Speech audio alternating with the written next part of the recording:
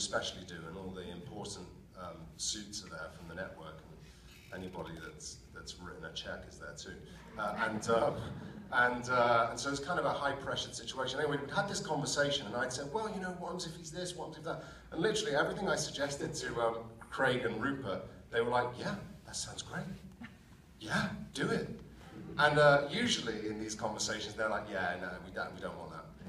You know, it's better if, you know, but they were just saying yes. And then an hour later, we had this read-through, and I was like, oh, I better put my money where my mouth is. So then I was like, well, I don't really know what it's going to be, but I think it's something like this, you know, and you know, travel safe. And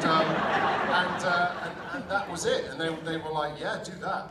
And then all the way through I was doing it, I kept thinking they were going to say to me, you know, yeah, but that's a little too far, mate. You know?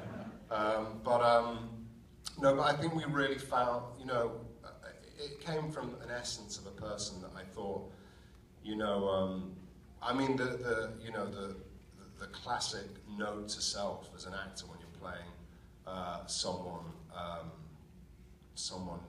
evil, or, you know, is that they don't think of themselves in that way, you know. And in fact, you know, whatever they are, you know, you don't think, I don't walk around all day thinking I'm a husband, I'm a father, I must do husband and fatherly things, you know, like, I just am those things, you know.